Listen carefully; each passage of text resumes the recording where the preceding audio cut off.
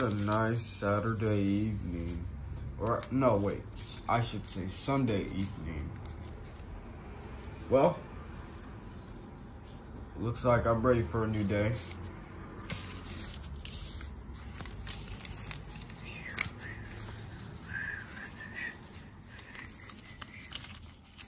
Oh wait, what happened to my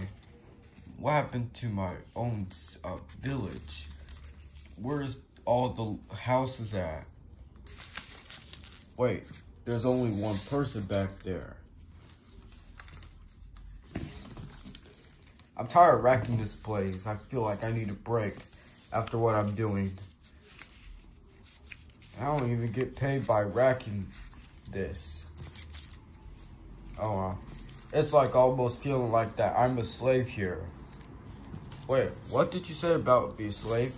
What did I stutter? I said I'm tired of being a slave. But you're not a slave. But I feel like a slave working every day. I have to rake the leaves every time when it's fall. You do? Yeah. You're talking about your brothers and sisters that left here, that you're wondering, that's what you came here to tell me? Yeah. But can you ask me, where did they go? I don't know. I don't know, Kim.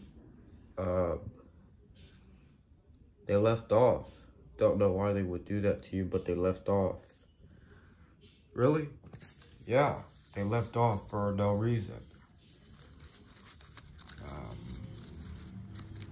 No, this can't be. No, you're joking. You're joking. I refuse not to understand. I refuse not to understand that sentence, what you just said out of your mouth.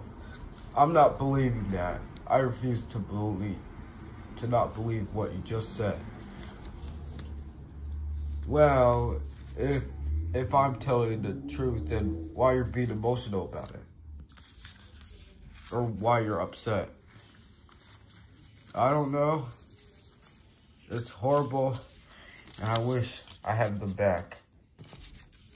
They took a city bus. They went to a city bus and drove away and went to a different city. Because you always want to spend time being alone. But at least you have me here.